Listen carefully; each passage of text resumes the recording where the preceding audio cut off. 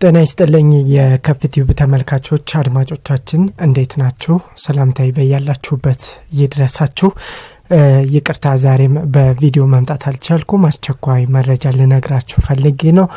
ምንድነው ከፓስፖርትና ከጉዞ መረጃ ጋር በተያያዘ ብዙዎቻችሁ በኮሜንትና እንደዚሁም ደግሞ በፌስቡክ የኢንቦክስ አድራሻችን ብዙዎቻችሁ ድምጽም መልእክትም እየላካችሁ ነው። አንዳንዶቻችሁ ፓስፖርት ወደ ኢትዮጵያ ተልኮ ነበር ምን ያህል ጊዜ ይፈጃል እያላችሁ የጠየቃችሁኛላችሁ።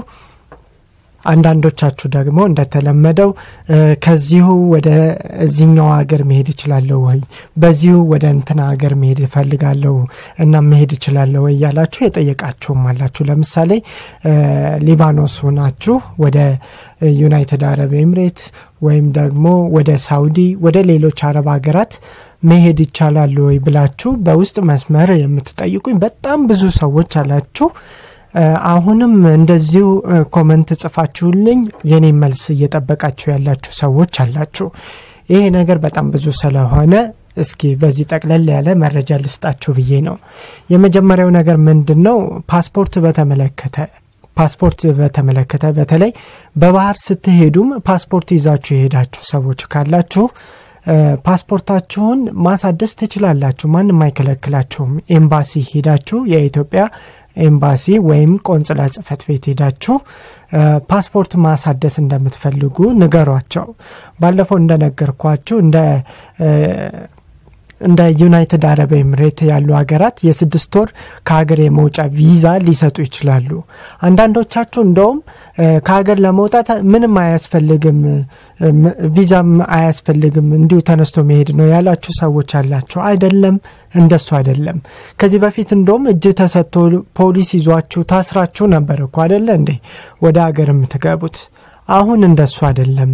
ለ6 ወር አሁን 1 ወር ሊሆነው ነው ባለፈው ካቀረብኩላችሁ ማለት ነው። ለ6 ወር የሚሆን ጊዜ ተሰጥቷል። በዚህ ጊዜ ውስጥ ሄዳችሁ የጉዞ ሰነዳችሁን ብቻ ከኤምባሲው ጋር ቀጠሮ አስይዛችሁ ጨርሳችሁ እናንተ የሚጠበቅባችሁ የትኬት ዋጋ ብቻ ነው። የትኬት ዋጋ ብቻ ይዛችሁ መሄድ ነው የሚጠበቅባችሁ እሱ ነው። እሺ፣ ስለዚህ ይሄንን ብታደርጉ ነው ጥሩ። ሌሎች ሀገራት ላይ ደግሞ ለምሳሌ ሳውዲና ሌሎች ቦታዎች ላይ ደግሞ ጊዜው እስኪመጣ ድረስ መጠበቅ። ፓስፖርት ያላሳደሳችሁ ካላችሁ በተለይ በህገወጥ መንገድ የምትሰሩ እህቶቼ ወንድሞቼ እናንተ ማድረግ የሚጠበቅባችሁ በሆነች ሰዓት እንደምንም ብላችሁ በስራ ሰዓት በእናንተ ሀገር የስራ ሰዓት ማለት ነው ወደ ኤምባሲ ወይም ቆንጽላ ጽፈት ቤት ሄዳችሁ አነጋግሯቸው። ፓስፖርታችሁን አሳድሱ። በትንሹ ከ6 ወር በፊት ፓስፖርታችሁ ከመቃጠሉ ከ6 ወር በፊት ሄዳችሁ አነጋግሯቸው። ምክንያቱም የፓስፖርት ፕሮሰሱ 3 እና 4 ወር ከዛም በላይ ሊቆይባችሁ ይችላል። ስለዚህ ፓስፖርት ያልታደሰ ይዛችሁ እዛ ሀገር ላይ ብትቀመጡ የኢትዮጵያ መንግስትም እንዳይከራከርላችሁ ይቸገራል። ስለዚህ ለእናንተ የሚጠቅመው ቆንጆ ነገር ምንድነው? በተቻለ መጠን ፓስፖርታችሁን አሳድሱ። እሺ፣ ምክንያቱም ፓስፖርት ሳያሳድሱ ብቻ ይጨንቃል። ምክንያቱም እናንተ የማን ሀገር ዜጋ እንደሆናችሁ የሚታወቀው በኢንተርናሽናል አይዲያችሁ ነው። ኢንተርናሽናል አይዲ ማለት ደግሞ ፓስፖርት ማለት ነው። ስለዚህ ፓስፖርታችሁን በዚህ መንገድ አሳድሱ። ሌሎቻችሁ ደግሞ ከዚህ ጋር ተያይዞ የጠየቃችሁት ነገር ምንድነው?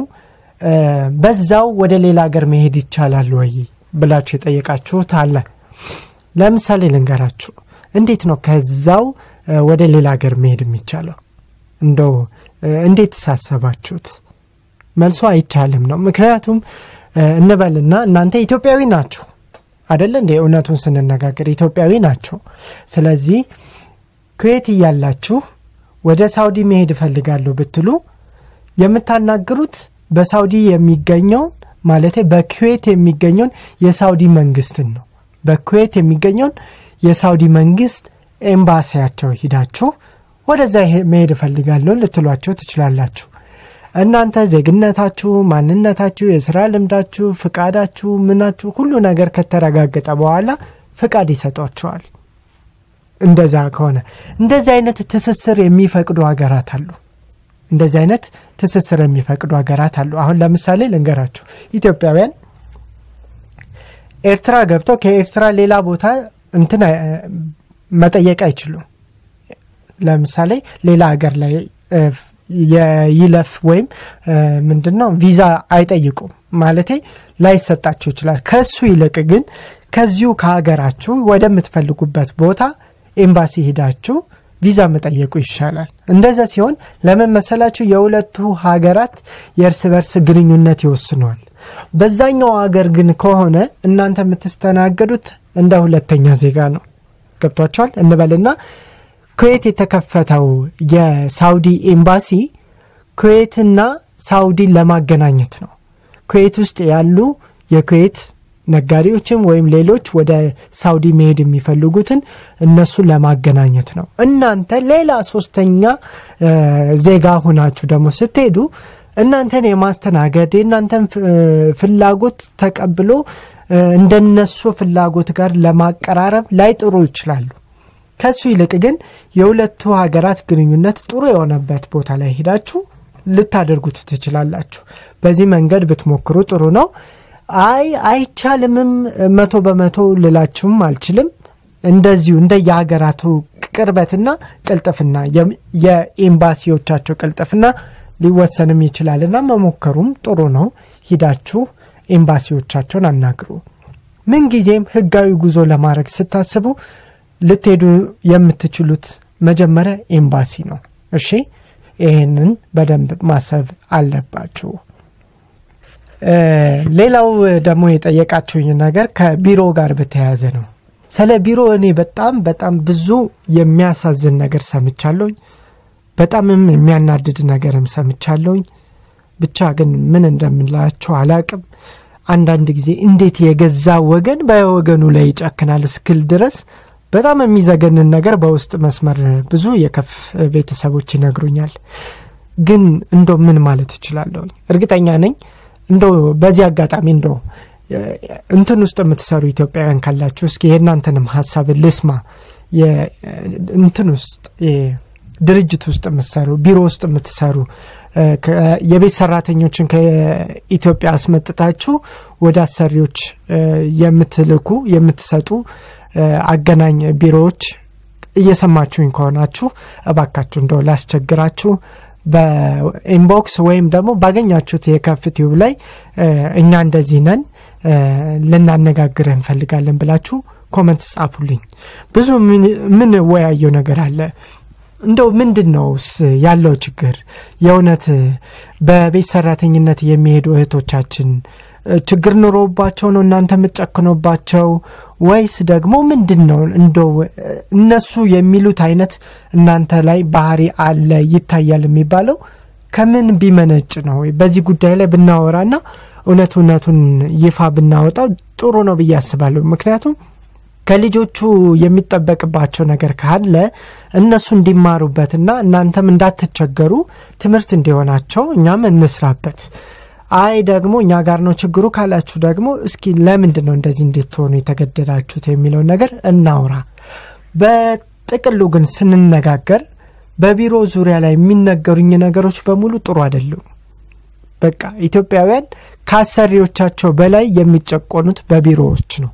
ለምን እንደሆነ ግን አይገባኝም ምንም መረጃውም አላገኘውም በዚህ ጉዳይ ላይ የሚነግረኝም ሰው አጣሁ በነገራችን ላይ በቃ በቤት ሰራተኝነት የሚሰሩ ኢትዮጵያውያን ናቸው እንጂ እዚህ ላይ የሚነግሩን በቢሮ ደረጃ ላይ ያለውን እውነታ የሚያስረዳን ሰው አጥቻለሁ በበኩሌ ስለዚህ ነገሩ ሚዛናዊ ለማድረግ እንዲመቸኝ የምታውቁ ሰዎች እስኪ ባካችሁ ንገሩኝ ይሄንን ድምጽ እየሰማችሁ ካላችሁ በአጠቃላይ ስንመለከት ግን ሁላችሁም ቢሮ ውስጥ ሆናችሁ የአገናኝነት ስራ የምትሰሩትም እንደዚሁም ደግሞ ለትንሽ ቀን እስኪያልፍ ያለፋል ነውና ነገሩ እስኪያልፍ ድረስ አንገቴን ደፍቼ ሰው ቤት ልስራ ብለሽም ይሄድሽም እህቴም ጭምር ዋናው ቁም ነገሩ ምንድነው ሀገር አለን ተከብረንበት ያደግንበት እንደዚሁ ደግሞ በቃ እንደማንኛውም ሰው ሁነን የኖርንበት ሀገር አለን ይሄንን ሀገር ያስተወን ችግር ነው ችግር ካስተወን ደግሞ ሀገራችንን ያችን ችግር አንገታችንን ደፍተን ማሳለፍ ነው አንገታችንን ስንደፋ እንደ አህያ እየተረገጠን እየተወገረን ሳይሆን ቢያንስ እንኳን ሆድ የሚያስከፉ ነገሮችን መቻል የሚቻልበት መንገድ ቢፈጠር ጥሩ ነው። ሁለተኛ ደግሞ መልእክቴ እዚህ ጋር በተለይ አገናኞች ቢሮ ላይ የሚሰሩ ሰዎች ከናንተ ባላቅም ግን ማን እንደወገን እንደው እስከዚህ ድረስ እስኪማረሩ ድረስ በቃ ከቢሮ ሰዎች እኮ የኛ ሀገር ሰዎች ይሻላሉ ማለት ከቢሮ ሰዎች የዚህ ሀገር ሰዎች እኮ ይሻላሉ እስኪባል ድረስ ሰዎችን ማጉላላት ያው የገዛን ሰው የገዛ ወገን ማጉላላት በየትኛውም አማርኛ በየትኛውም መንገድ ጥሩ ነው ብዬ አላስብም። ስለዚህ ማን አለ ከናንተ በላይ እዛው እርስ በርስ ለመዋደድ ለመጠባበቅ መብታቸውን ለማስከበር ብትነጋገሩ ብታግዙላችሁ ምንድነው ችግሩ? እርግጥ ነው ነገ ከነጎዳ ከናንተ ሰራተኛ ላይ ወስዱ ይችላሉ ግን የምትሰጧቸው ሰዎች እኮ ሰው ናቸው። እንደው ገበያ እንደቀረበ እንደ አንድ እንስሳ ወገባ ምንዋ ያሉ አሳይቶ መሸጥ አይደለም ሰው ነው የሚሄደው። ሰው ሲሄድ ደግሞ መሰረታዊ ሰዋዊ መብት አለው። እነዛ መብቶቹ እንዲከበሩላቸው በተቻለ መጠን የናንተንም ስራ ችግር ውስጥ ጫና ውስጥ በማትከቱት መንገድ ልታግባቡላችሁ ይገባል። ሁለተኛው ደግሞ የሚነገረኝ ችግር ምን እንደሆነ ታውቃላችሁ? ብዙዎች ከገቡ በኋላ በቃ ስራው እንደዚህ ነው ምነው ተብሎ ሳይነገራቸው ከገቡ በኋላ በቃ ግዞት የሚሆንባቸው ሰዎች አሉ። የምር ከትናንት ወዲያ የሰማሁት ታሪክ ይሄ ነው።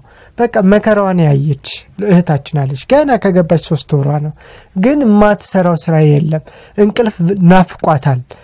እና ይሄንን ነገር ለላኳት ቢሮች ስትነግራቸው ልትሰሪ አይደለ ወይ መጣሽው ይሏታል። የምር እኛ ቢሆን እንደዚህ እናደርጋለን? በጣም ነው የሚደብረው። እኔ በበኩሌ አልተመቸኝም። ስለዚህ ምንም ገንዘብ በእንቆጥር እንዲ በሰው ደም በሰው ላብ በሰው መከራ በሰው ስቃይ የሚመጣ ገንዘብ ደግሞ ያው በቀኝ ገብቶ በግራ መውጣት ነው። አስተላላፊ ነው እንጂ ምንሆንበት በረከቱም ጸጋውም አይኖርም። ስለዚህ ወንድሞቼ ቢያንስ እንኳን እናንተ ተከባበሩ፣ ተዋደዱ፣ ተጠባበቁ። ኤምባሲው ብዙ ችግር አለበት ለሁሉ ሰው መድረስ አልቻለም። ቢያንስ እናንተ ተጠባበቁ። እኔ እንደዚህ ነው ልልም ይችላል። ሌላው ሶስተኛው ደግሞ ብዙ የተቸገሩ እህቶቻችን አሉ።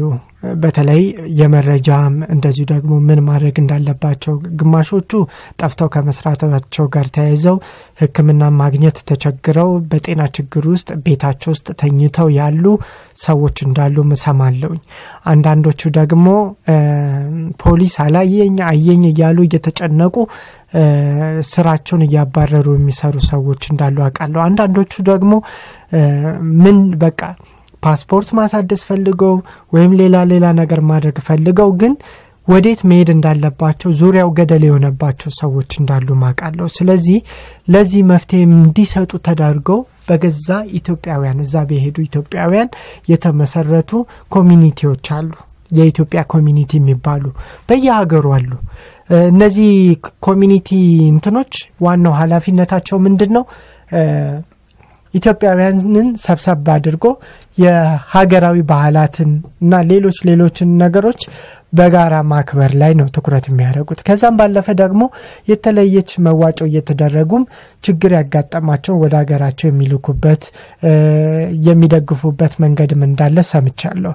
እናንተን ማለት የምፈልገው እግዚአብሔር ዋጋችሁን ይስጣችሁ። በጣም እናመሰግናለን ሁላችሁም የኮሚኒቲ ውስጥ ያላችሁ ሰዎች እናመሰግናለን። ትልቅ ስራ ነው እየሰራችሁ ያላችሁት። አሁንም ብዙ የናንተን ድካም የናንተን ጥረት የሚፈልጉ ሰዎች አሉ። እነሱ ጋር ለመድረስ ሞክሩ። እንደ ከፍቲው አይነት ያሉትን ቻናሎችንም ቀርባችሁ አነጋግሯቸውና የሚዲያ ሽፋንም ሊሰጧችሁ ይችላሉና ከኛ ጋርም ተባብረን እንስራ ማለት ነው የምፈልገው። በመጨረሻ ደግሞ ፓስፖርታችሁ ይምጣ አይምጣ ማወቅ ያልቻላችሁ ሰዎች ለዚህ መፍትሄ አለ። ምንድነው? የማህበራዊ ሚዲያዎችን ተከታተሉ። ለምሳሌ ፌስቡክ ላይ በደንብ ይለቃሉ። ስለዚህ የኢትዮጵያ ኤምባሲ ብላችሁ ያላችሁበትን ሀገር ጠቅሳችሁ ሰርች ማድረግ ትችላላችሁ። ለምሳሌ ኳታር ያላችሁ ኢትዮጵያውያን የኢትዮጵያ ኤምባሲ ዶሃ ብላችሁ ፌስቡክ